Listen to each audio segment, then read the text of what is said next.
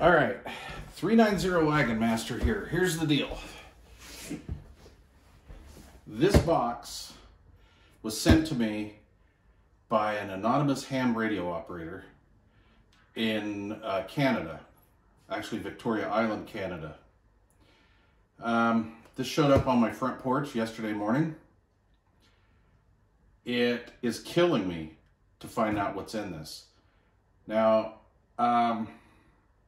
I do know there's a radio in here, okay? But I heard it was a Icom radio. That's all I've been told. I don't really know anything further than that. This was sent to me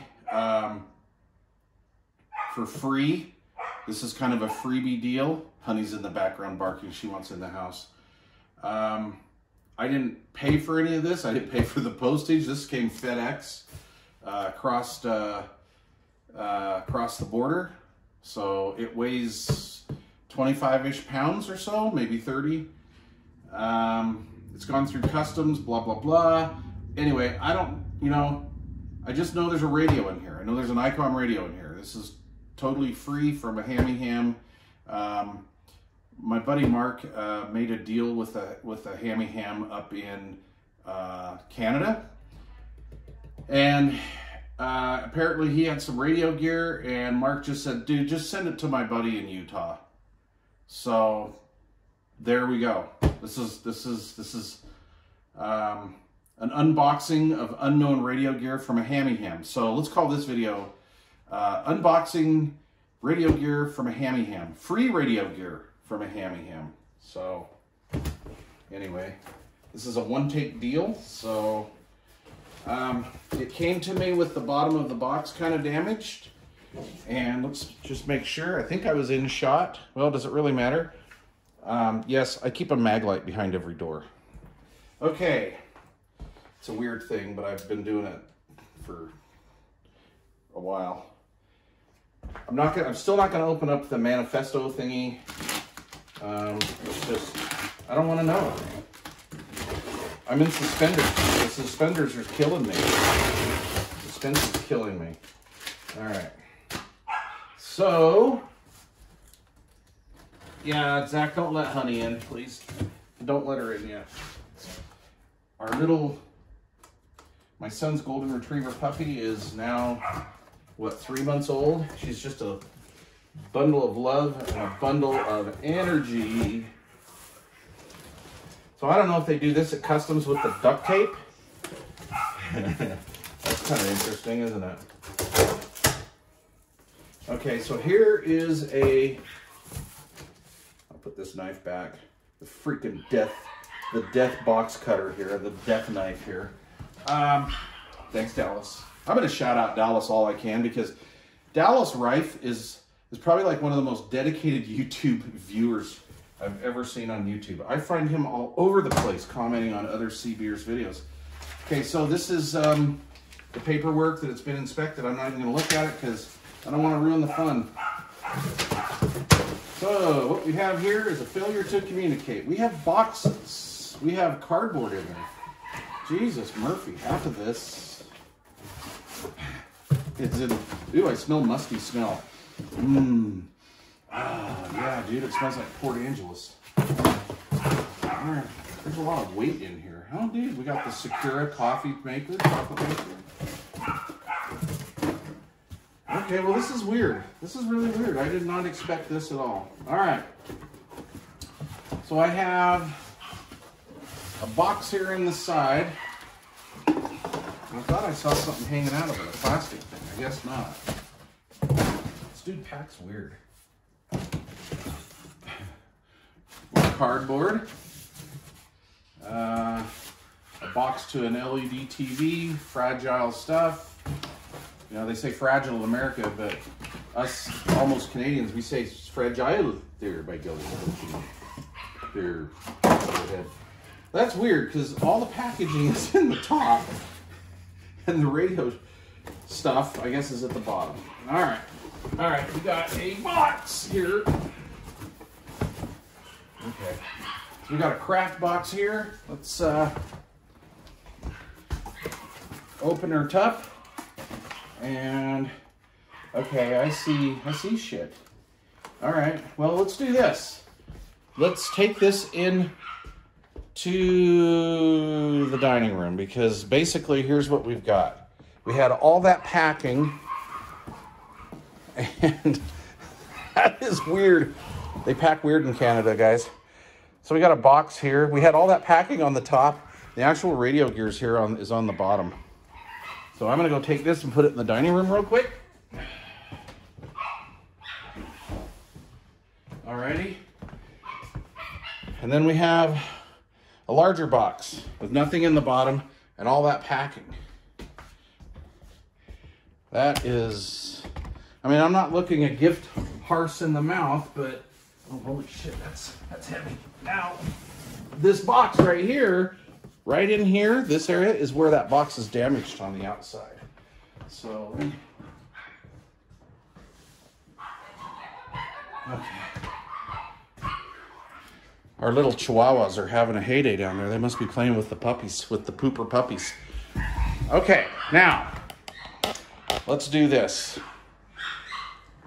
Let's, shit, I can't raise my tripod up anymore. Let's grab that knife.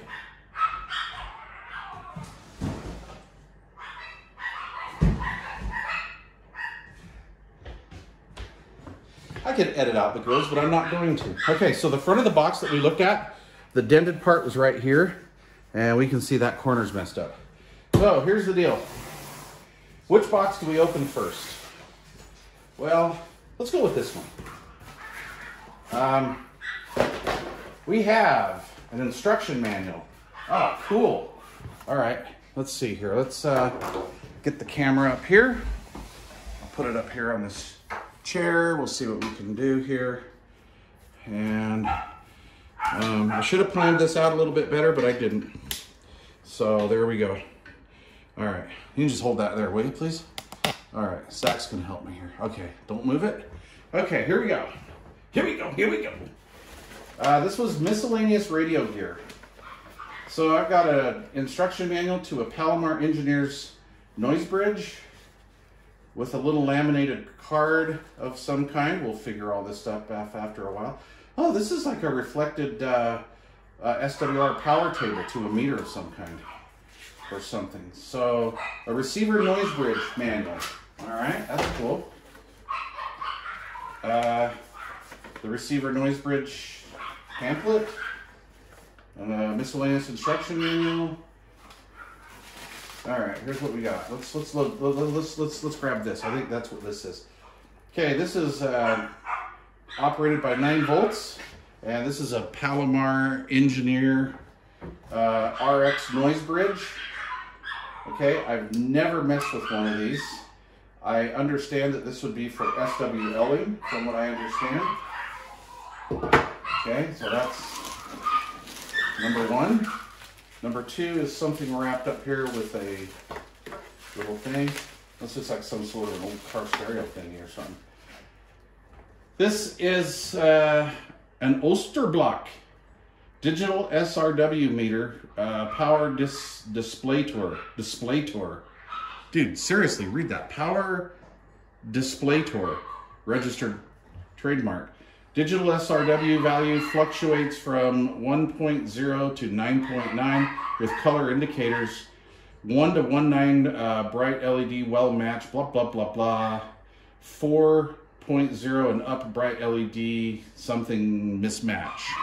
Okay, that looks cool. This looks like some sort of like a 70s or 80s car stereo thing. So this is an RF power in watts and an SRW meter. I have never seen one of these. Sorry about the background noise, guys. I've never seen one of those. That is wild. Okay, we got a big box here with power cord, and this is a power supply. Oh, dude. This is an Icom internal, oh, I'm sorry. I knew that. External speaker. It's an IC SP3, IC speaker 3. Just looking at that driver in this box, I'll bet you this sounds okay. With Masonite rear panel, that's Masonite. Absolutely genuine Masonite. Japanese Masonite. We're gonna dynamite the inside of that, make that sound better. So there's an external speaker. Let's see, we got another thing here. What the hell is that? This is an answering machine? Yeah, Radio Shack answering machine. Oh no, dude. It's an old school rotor box. I wonder if this is the rotor box that goes click, click, click. So this is an Archer 3-wire rotor box. Okay, all right, that's very random, I must say. All right, now we got something down here. This is our last thing in the bottom. Oh, this is cool. This is, I've never seen one of these. This is a Daiwa antenna tuner. 200 watt, 1.8 to 30 megahertz antenna tuner. Dude, that's kind of cool. I have never seen one of those. Transmitter matching, antenna matching. Here's your band selector. Am I in frame? Yes, we are. Tuner on off. And it has SO239s there. That's interesting. This is model number Charlie November Whiskey 420. Oh, dude, they said 420. Well, it is from Canada, 420, eh? What time is it, eh? It's 420, eh? All right. So there's that. That's an empty box. Imported all the way from Canada. All right. Well, let's see what we got in box number 2. This this Oscar block thing is wild. Dude, look at how dirty those SO239s are. Where and when in the hell was this thing made? 12 to 24 volts DC. Tokyo, Japan. Number 1. Oh, super nice, super nice. All right. All right. Think. Oh, dude, I got a new computer. It's a ThinkVision. Voila. Okay. Oh, dude, I got a 2022 Victoria Island calendar. If I had my RV park, I'd put this up on the wall. I lived right across the water from Victoria Island, Canada. The most beautiful place on earth. Beautiful. Beautiful. Shit, if I still lived in Port Angeles, I could have just walked over to the ferry dock and met this guy, you know? All right, we have a Vanco style. Oh, I thought this was a Vanco meter. This is a Sashai antenna, SRW and power meter. What is that, 10 and 100 watt scale? Yes, yes. With very easy to move meters. Very cool, very cool, very cool. Free moving, you could say.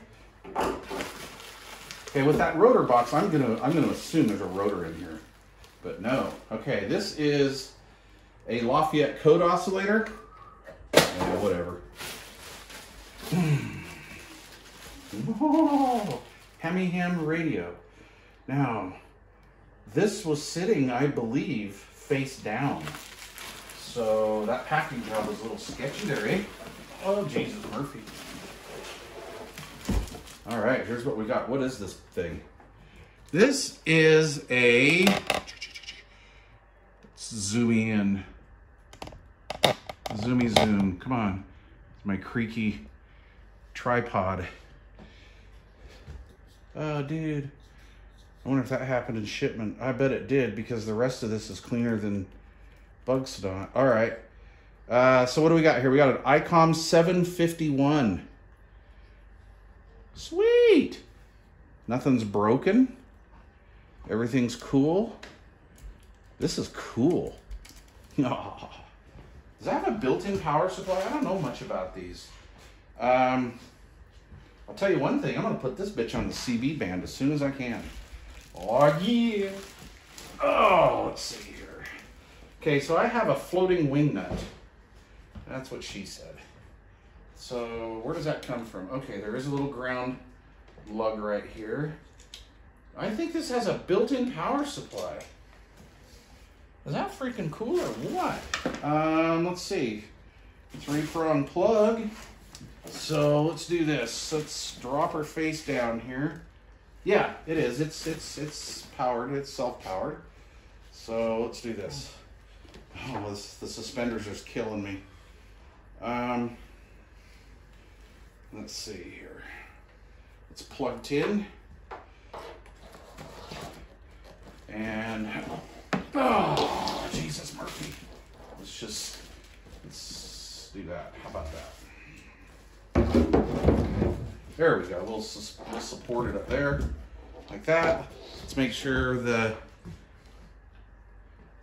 camera's up here. All right, here we go. All right, now let's see. Let's make sure it's not in transmit mode. Okay, so it's in receive.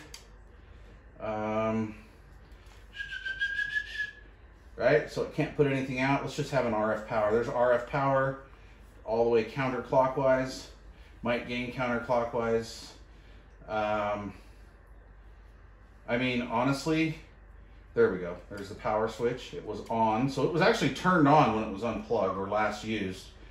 So it looks like we can't burn it up. I have no antenna. I know you guys are like, Wagon Master, don't do that, don't do that. But I'm going to. Okay, power's, okay, here we go. We're gonna go plug this sumbitch in.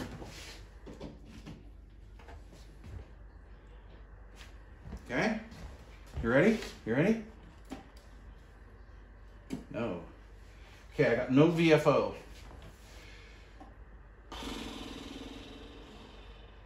What was it doing? Oh, okay, hold on. There we go. All right, I was just freaking out. It was last used on, well, you know, 40 meters. So there it is. Of course, that fine ham radio audio. Okay, so this is an Icom 751. Let's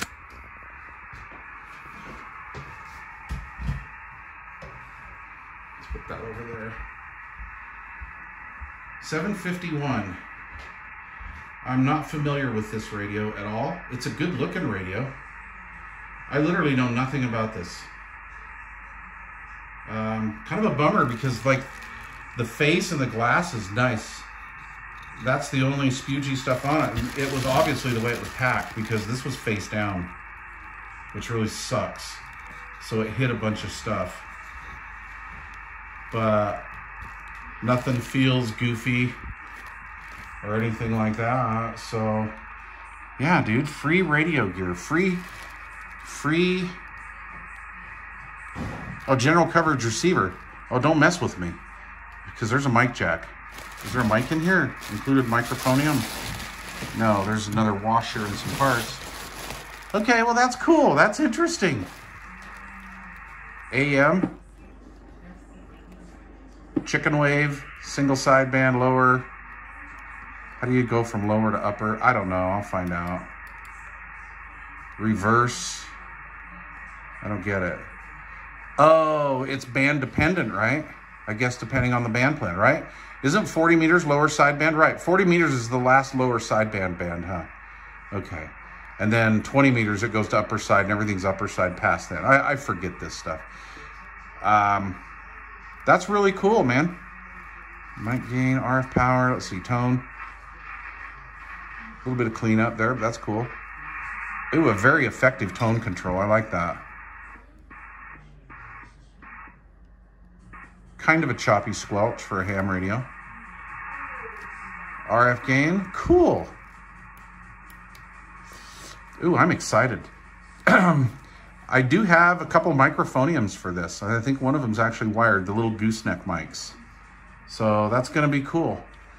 Well, not bad for free. So I wanna thank my good buddy Mark, Stoner owner down in Atlanta, for making this happen. I wanna thank the anonymous Hammy Ham operator in the beautiful beautiful Victoria Island, Canada. Thank you very much. Yeah, it's pretty cool. It's like old school. Like, what is this, you guys? What do you think this is? A 751 would be what? I know nothing about these. From the looks, like maybe mid to late 80s. Maybe. Oh, listen to that.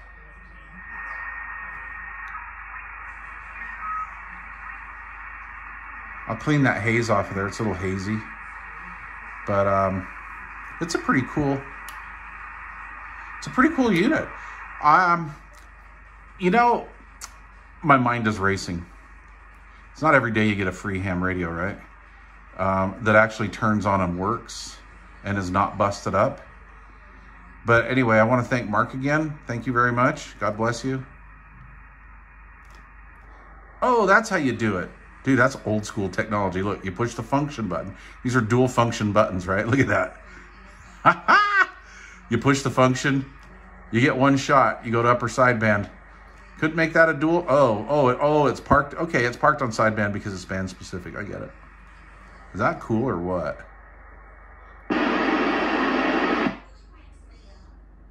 Dude, AM channel 6. Okay, let's find. Okay, before we stop this video, let's find out how the hell do I change bands on here. You guys are going, Wagon Master, you dumbass. You push button number 2.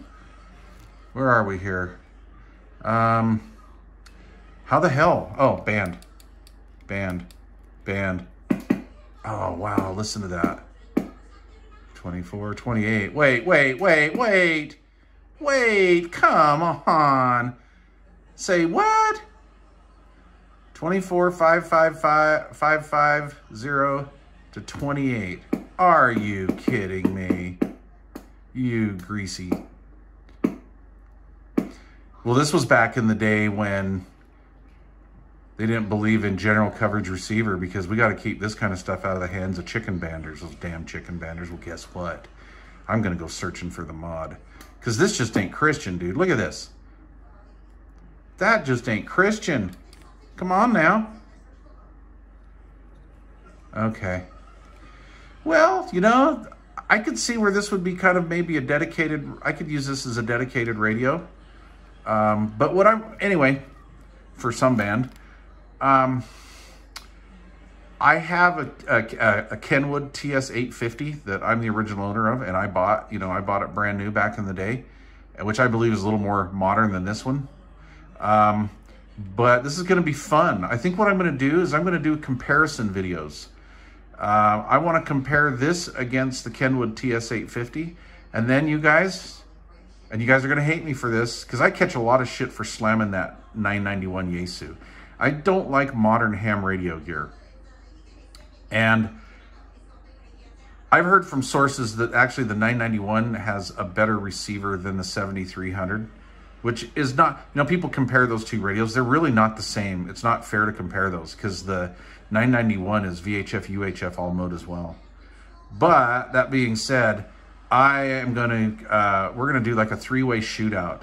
We're going to put an old school Icom against an old school Kenwood against a brand spank me new 2-month-old Yaesu. And we're going to see what happens. Yep, that's what we're going to do. So that's cool. All right, we got some controls here on the top. That's pretty cool. I believe, I'm going to assume this is all, yeah, this is all transistor. This isn't a hybrid or anything. That's cool though, you guys. Well, to everybody that was involved in this, thank you very much. God bless you. This thing, dude, this is like one of those Pyramid Phase 3 boxes or something we had back in car audio, or Pyramid.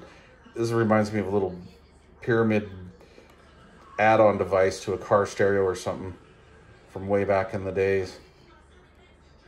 A powered display tour. That's not a Rickyism. That's seriously what it says. I don't know why, but this thing just intrigues me.